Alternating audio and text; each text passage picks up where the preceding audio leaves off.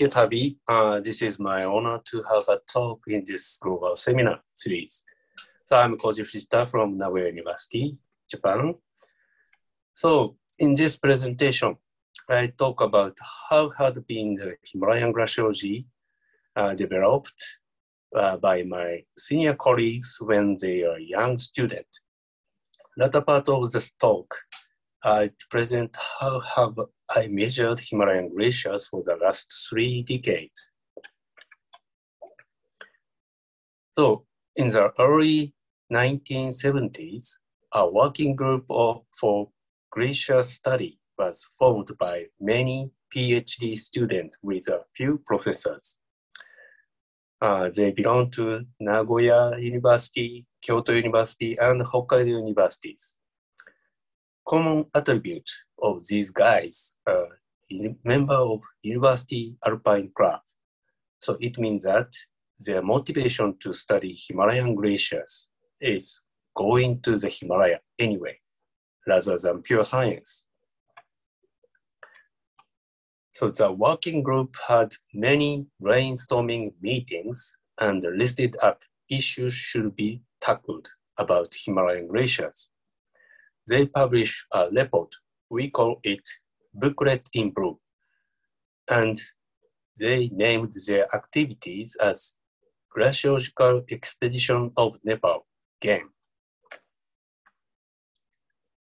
The issues listed up ranged various topics: glacier inventory, monsoon climate, debris-covered glacier, ice core research, glacier fluctuation, and glacier mass balance. These issues are still hot topics nowadays. So I'd briefly show some activities on these topics.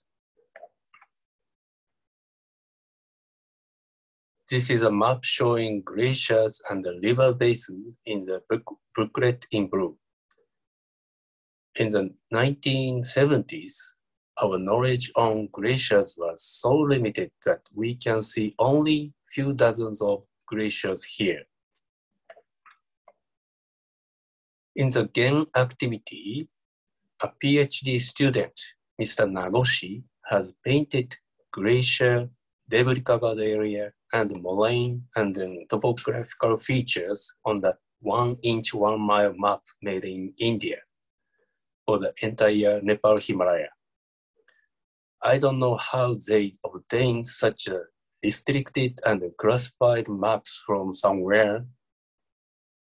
Unfortunately, we call this Nagoshi map. Unfortunately, these maps are not published so far, and these are stored in the map case of our laboratory yet. GAEN created only one glacier inventory for the Dudukoshi River Basin, including Khumbu region and Mount Everest.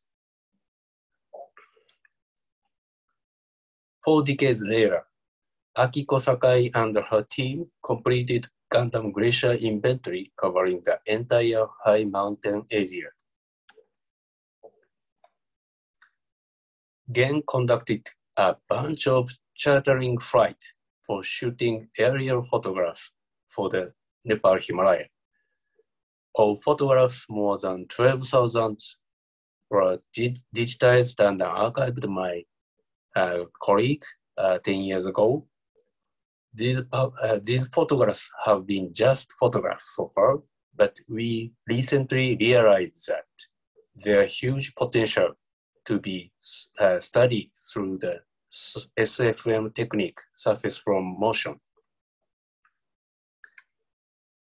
3 decades later, in 2007, we collaborated with Asahi Shimbun, a newspaper company in Japan, for taking aerial photographs and then capture the changes in Himalayan glaciers and glacier lake.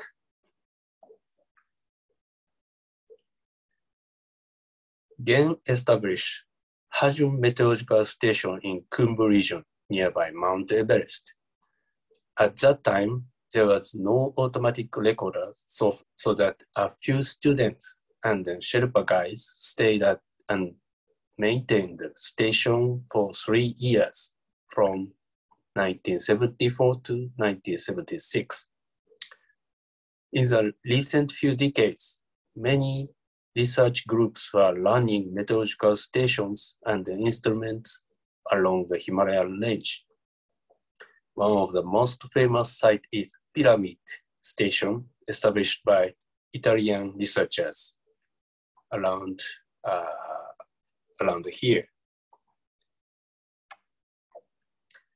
In the Himalayas, understanding of debris-covered glacier is a key issue nowadays. The first observation of Himalayan debris-covered glacier was conducted at Khumbu Glacier in 1978. As a geological survey, they recreated detailed fine-scale map like this of debris-covered area by their intensive survey. Gen also conducted ice core drilling at high elevation of Himalaya. They tested many types of mechanical drill, this one and this one, and took 2 ice cores from a glacier. They improved their drill and then contributed to the deep ice core drilling at Dome Fuji in Antarctica, 2 decades later from this drilling. Through the operation, they found that the glacier had an inverse thermal structure called at lower elevation and temperate at higher elevations. One PhD student worked on the thermal issues, but before he published his PhD thesis, Bratter and Futter published a famous paper on polythermal glacier in Svalbard in Journal of Glaciology in 1991. But still, we recognize that polythermal glacier exists in Himalaya too. This glacier is the first birthplace of cryobiology, which was presented by Nozomu Takeuchi 2 weeks ago in the seminar series. Gen activity have published as a series of special issues of Journal of Japanese Society of Snow and Ice and other proceedings. Since then, the Himalayan glaciology have continued. So from now on, I talk about my activities. I joined the glaciological community in 1992. So this is my self-introduction. My main part of my life in early days consists of climbing. I belong to Kyoto University Alpine Club and then Tokai Alpine Club in Nagoya. And I have enjoyed rock and snow climbing so far. But the recent decade, I am enjoying indoor climbing only. This is my first experience of a glacier. I joined a mountain expedition when I was 20 years old boy and then visited Western China, Mustagata here. It is difficult to express by words, but way of my life was surely changed when I saw this scenery. In the next year, 1990s, I climbed Shishapama and watched the Himalayan view from 8,000 meters. Through these experiences, I wonder if I can keep a relationship with the glaciers and the Himalaya, and then joined the Cryosphere Research Laboratory of Nagoya University as a graduate student since 1992. Since then, I have spent more than 5 years in the glacier fields during 3 decades. The cycle size here is shown is how many times I visited glaciers, and then color depth is how many months I stayed there. So mainly in the Nepal and the Bhutan Himalaya, but also Tibet and then Central Asia. I visited also Greenland and Antarctica. But as you know, we have no chance to visit glacier for the last 2 years. It's so frustrating to everyone. So for the latter part of this presentation, I will talk how I measure changes in Himalayan glaciers. Mainly talk about Hidden Valley in Nepal Himalaya and the Durana region in Bhutan Himalaya. First, I talk about Hidden Valley in Nepal and how our observation methods have changed for the last almost 5 decades, including GAN activity. Hidden Valley is located in western Nepal.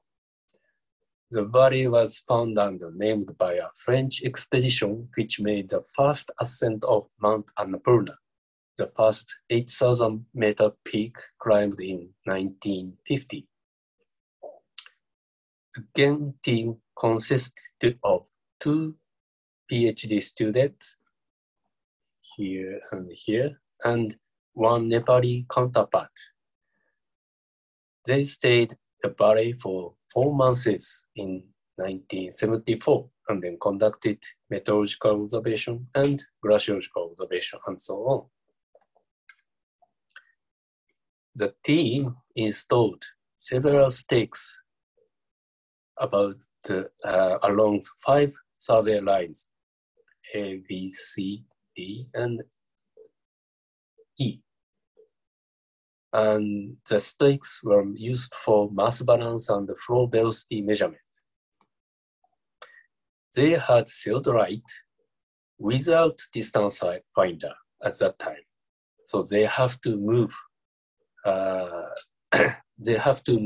their theodolite point by point like this animation in measuring one system. They had no walkie-talkie too, so that just I had to keep straight line along the survey line. They communicated by flag. 20 years later, from the first GAN observation, I visited the valley with 1 GAN member who became professor. Having the left picture in my hand, here, this one, I walked around the terminus to find the place this picture taken.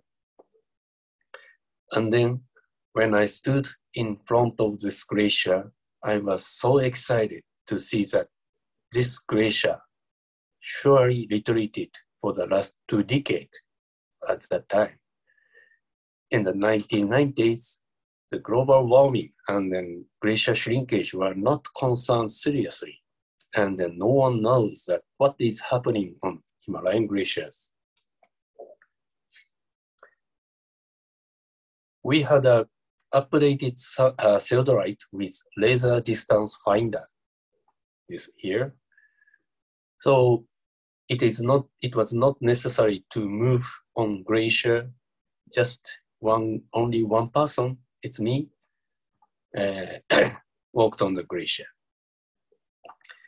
For the comparison, I salvaged the raw data of the 1974 survey from their original field note and then calculated not only the stake position, but also all survey positions, and then compare with our measurement. We also measure the ice thickness by ice layer. Coincidentally, a research team from United States of America has visited this glacier 1 month earlier than us. It was a race of publication, and then we know the case of in polythermal glacier, so that we are hurry we are hurried to analyze and publish our data. In the 1990s, however, the submission system was quite different from today. We have to send 3 hard copies of the double spacing manuscript by airmail. It's a huge amount of airmail, and the communication was done through facsimile or airmails. And my manuscript has been ignored for more than 6 months. I couldn't ask to or remind the editor due to my fieldworks in the next succeeding years. Finally, Doug McCall, who had Seligman speech last week, rescued this study. I appreciated his support. This was the first study evaluated volume change of Himalayan glacier. Anyway, we recognized the Hidden Valley is one of the best locations to study glaciers because we can access to the high accumulation zone around 6,000 meters. Other Himalayan glaciers have a steep ice fall so that we cannot access easily. So we revisited the valley again and then conducted measurement of direct mass balance and flow velocity using our theodolite with distance finder. We also drilled an ice core excuse me, at the upper accumulation zone here, looking at the Dhaulagiri, the 8th highest mountain in the world, and then brought the ice core to Japan in the frozen state. This is the first time. During the observation, we witnessed many flocks of birds crossing the Himalaya. All observations have been conducted by students. This is Nozomu Takeuchi. He had a seminar 2 weeks ago. During the observations in the valley, weather was so nice, but at that descending, we had heavy snowfalls, both 1998 and 1999. It was so scary that we lost our route and the senses of balance and direction. Fortunately, no one was lost or killed. We have no photograph of whiteout. Such a heavy snowfall frequently did not allow us to access the valley. 10 years later, in 2009, we revisited the valley to conduct geodetic survey with our new GPS system, but we couldn't enter the valley due to this scenery, heavy snow cover. We tried again 6 months later, 2010, and then success to get in there. We walked on the glacier intensively, as shown by red tracks, GPS tracks. Blue point along the center line of glacier, a stake location in 1999, 10 years ago. So on the real glacier, there is no mark, of course, so that we set this location in our handy GPS, and then considering the GPS uncertainty, we walked around the stake position like this figure. Then we could evaluate geodetic mass balance of 3 Himalayan glaciers, including Vikasamba Glacier. At this time, incorrect description in IPCC AR4 about Himalayan glacier was a big scandal, so that we could provide the ground truth from the ground-based observation by our study.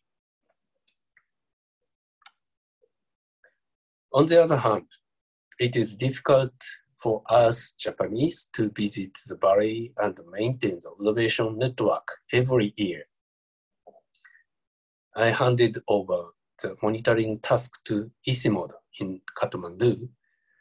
Their glacier monitoring project has been funded by Norwegian government for more than 10 years, and they have conducted regular measurements of 2 glaciers in Nepal, Likasamba Glacier in the Hidden Valley and the Yara Glacier in Lantern Valley. Last year, they published the mass balance data of direct measurement. And then this line looks inclined, but I confirmed these are all lines are parallel. In 2019, 9 years later of my previous visit, I had a nice opportunity to collaborate with the ISIMOD team. We spent several days in the valley under not so clear weather, but we measured mass balance stakes, maintained the stakes, and we installed automatic weather station nearby glacier.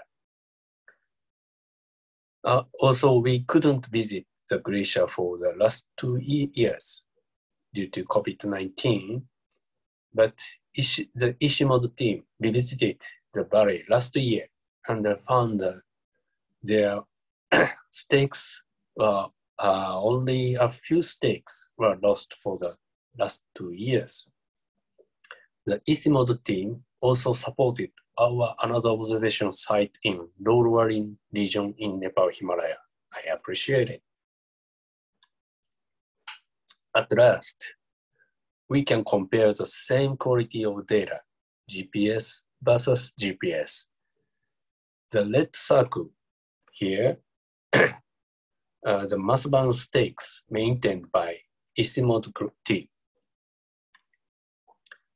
Here is the GPS tracks in 2010. We worked widely as possible for the future survey. Then in 2019, we just walk up and down along the stakes, but we could find the many cross points between the 9 years. Then we can calculate elevation change on and off glaciers like this. Elevation change off glacier here can be used for the validation of the measurement. And then we can find some changes in terrain along beside the glacier. About glacier change, we can see the retreat of terminus here and the acceleration of thinning rate over the abrasion zone, and then unchanged accumulation area for the last decade. So this result will be now in preparation by my Nepali colleagues. So in the next, I talk about our fieldwork in Bhutan Himalaya. In the Lunana region of Bhutan, we have investigated glacier and glacier lake issues, especially on glacier lake outburst flood, growth, we call growth hazard. In this region, we can see various kinds of glacier terminals, as picture shows. Some glaciers have already developed glacial lake like this. Some glacial lake is now developing, and some has no glacial lake yet. So here is one of the best places to investigate interaction between glacial lake and glaciers. But this lunar region is so isolated from the village town. We need more than 400 kilometer trekking for 1.5 months. But we can only use 1 week to get data actually.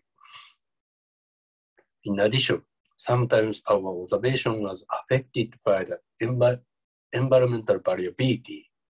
I mean, 1 year, we couldn't get local support because all villagers went out to get this caterpillar fungus. In Japanese and Chinese character, it means worm during winter time turn into grass in summer. This is a very expensive medicine in China, so that this income, the income by selling it is much higher than our offer for porter job. So at that time, no one helped us, so we have to bring our camping and then food stuff and the observational instrument by ourselves.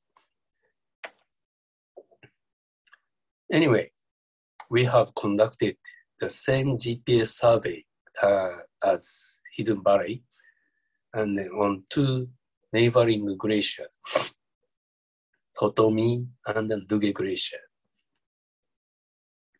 Totomi Glacier has multiple ponds or becoming lake.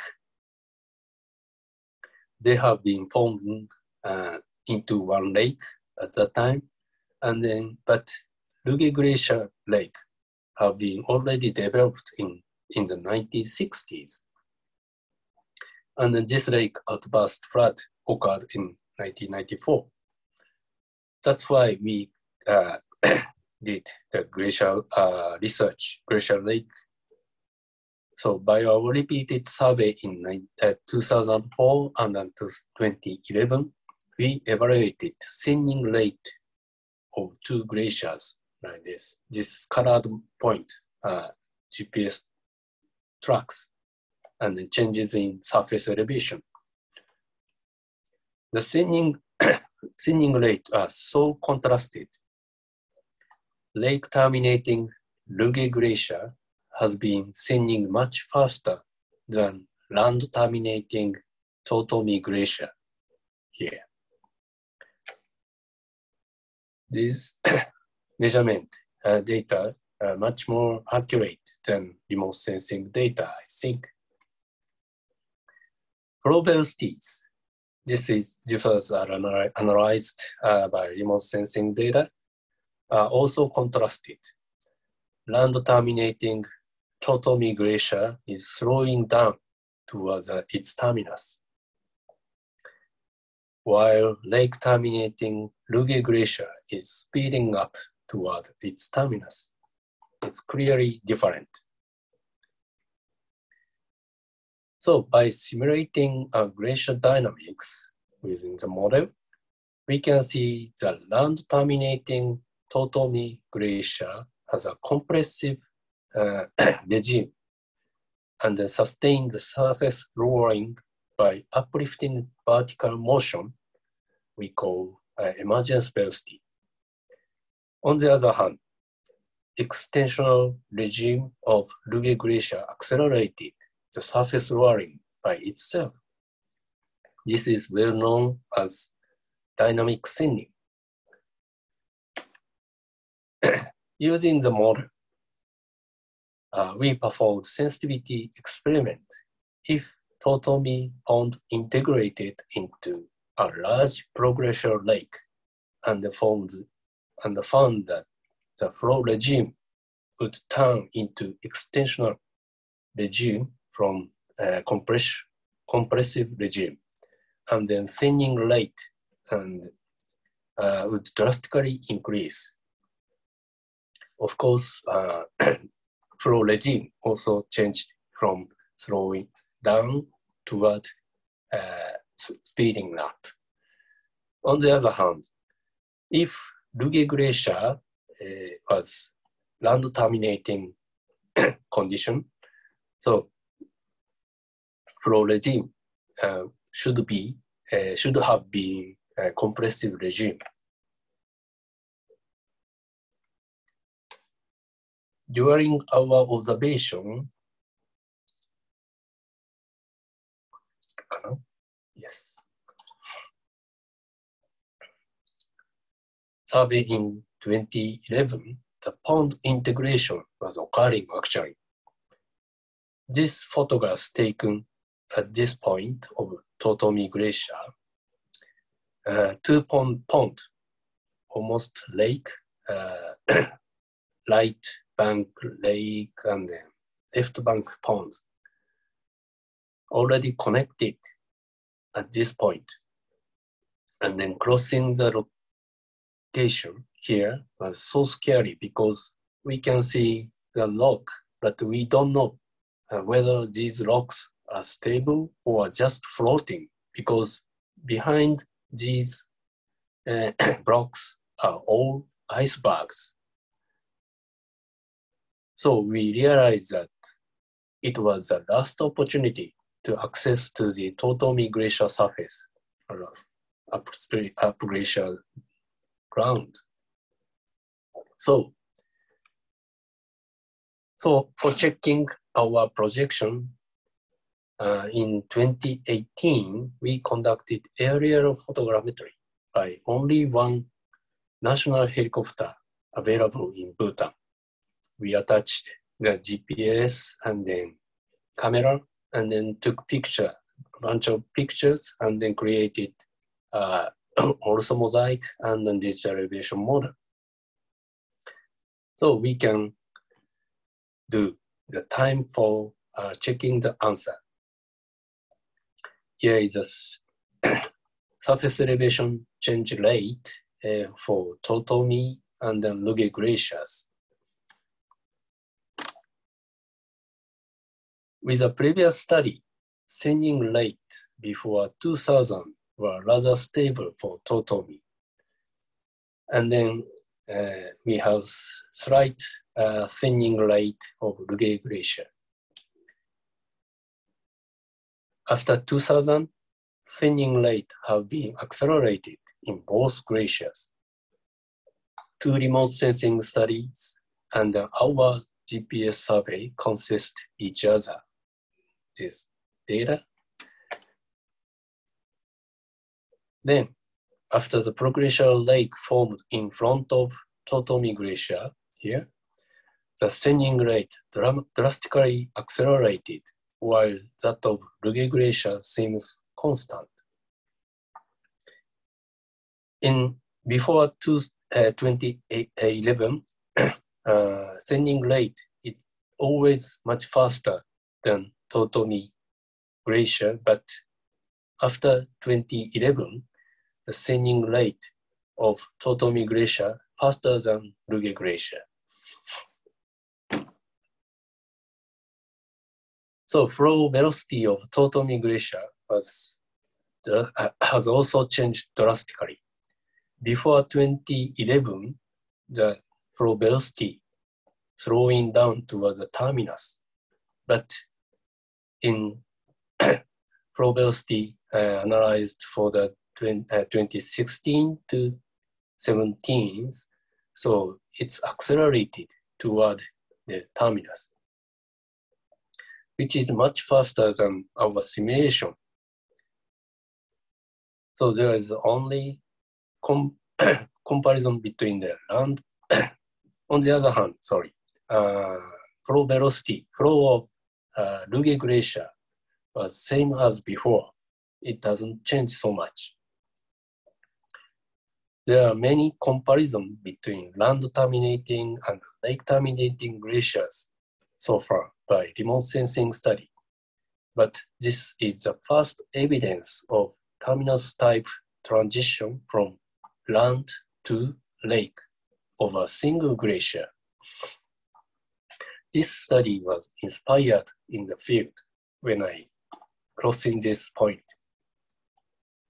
So I would finish my talk. So I have no strong take-home message, but Himalayan glaciology has been launched by Japanese former young students. And then we got many inspired new ideas from the field work. Thank you for listening. Thank you very much indeed. So are there any questions for Koji? So the way that we normally do this is we ask people to indicate in the chat if they have a question, and then we ask you to unmute to actually ask a question to Koji. I'll also have a look on Facebook to see if there are any questions there. That's an inspirationally large number of aerial photographs that are available. I guess a real program of differencing volume changes over very large areas could be undertaken. Is that something that you're doing already, Koji?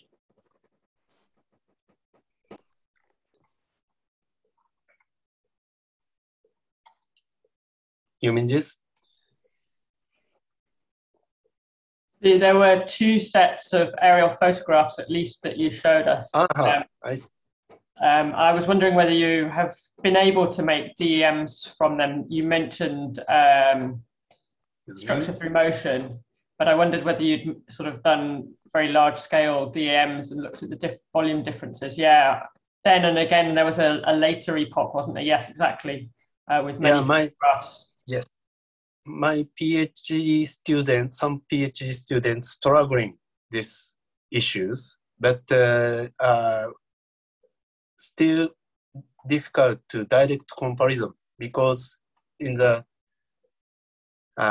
aerial photographs by GEM 1970s, they took pictures by film camera, so that at that time, so film is so expensive, so that they didn't took picture, say, overlapping pictures, so that say area we can establish, we can make DM is so limited. I saw some study used this archive by and to compare the elevation change in Khumbu Glacier, but actually not yet. So large scale DEM is not created yet. That's interesting to know. So even the second epoch were not stereo photographs. Is that right, or was it just the earlier ones that were not stereo? And for about this photograph set taken 2007, at that time we used digital camera, and all photographs were shared with Asahi Shimbun newspaper company, so that we can create some digital elevation model. So glacier by study, we used this data set to create also mosaic and then digital elevation model. I have no slide, but yes, we created some data set from these photographs. Fantastic, thank you. Paco, I think you have a question. Yes, I have a question, but also I have a comment. Is that I am not surprised that you decided to go for glaciology after watching this nice picture that you have shown of this. I don't remember exactly the name. I think it was Muztagh Ata, the first one that you visited. It was really impressive. These huge blocks of ice and these huge crevasses. So it's not, yeah, that one, Muztagh Ata. So I'm not surprised that you decided to go for glaciology. I would have done the same after that. I have a question, but it's not on science, but on funding. You have done so many expeditions during so long period of time that I'm just curious to know whether all of this was with national funding or state funding, was also with maybe some kind of private funding, or what were your main sources of funding this huge amount of field work? Thank you for question. basically, this series of expedition was funded by Japanese government.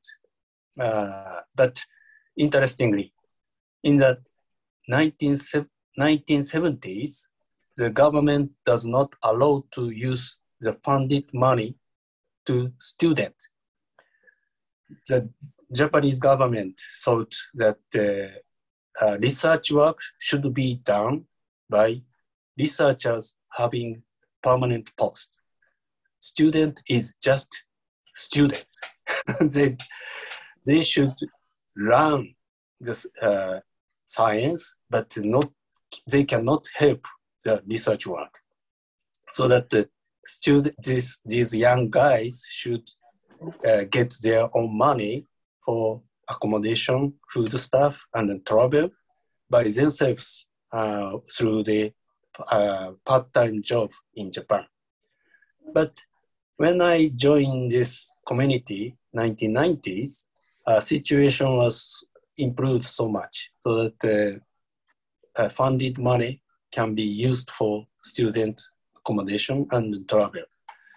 So that, and then anyway, so all these observations have been funded by government. Okay, thanks. And congratulations for nice, really nice talk and history of research of this really beautiful region. Congratulations. Thank you. Roger, I think you have a question or a comment or something that's halfway between the two. Thank you, Davey. Yes, a bit of both. And thank you, Koji, very much for the talk. I'm impressed by your determination in keeping on with studying this area.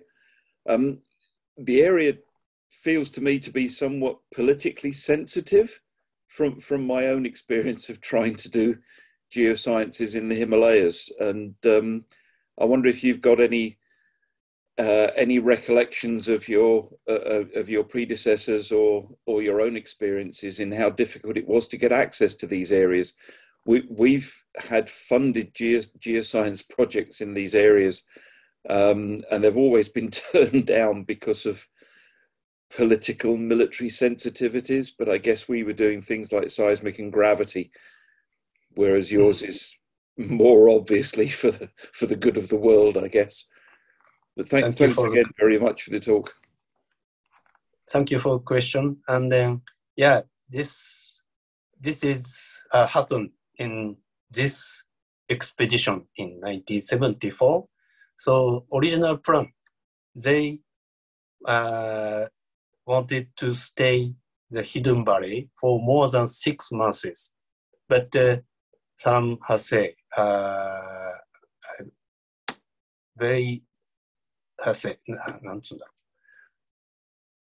excuse me. So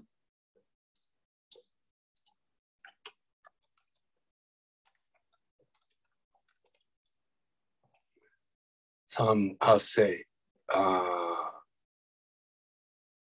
convolution happen in the Tibetan side, so that they have to quit from the valley in that time.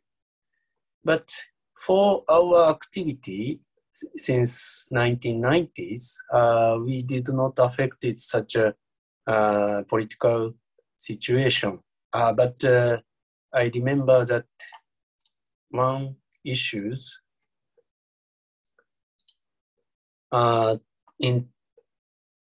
2008, we tried to access the Bhutan Himalaya from the Tibetan side, but local police did not allow us to enter the mountain because some Tibetan people escaped crossing the border, the area we are going to. So that sometimes we are affected such a political situation, but not seriously at this moment. Yeah. Smashing. Thank you very much. Thank you. Do we have any further questions for Koji?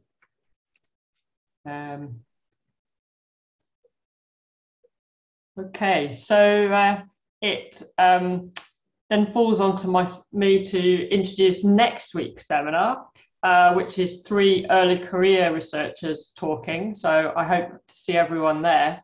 So a huge thank you to Koji, and also very best of luck getting back into the field and back to your glaciers. You said you haven't been there for 2 years, so fingers crossed that that changes for yourself very soon and you get back to visit the glaciers again. I hope so. So thank you very much to everyone, and see you all next week. Thank you, everyone.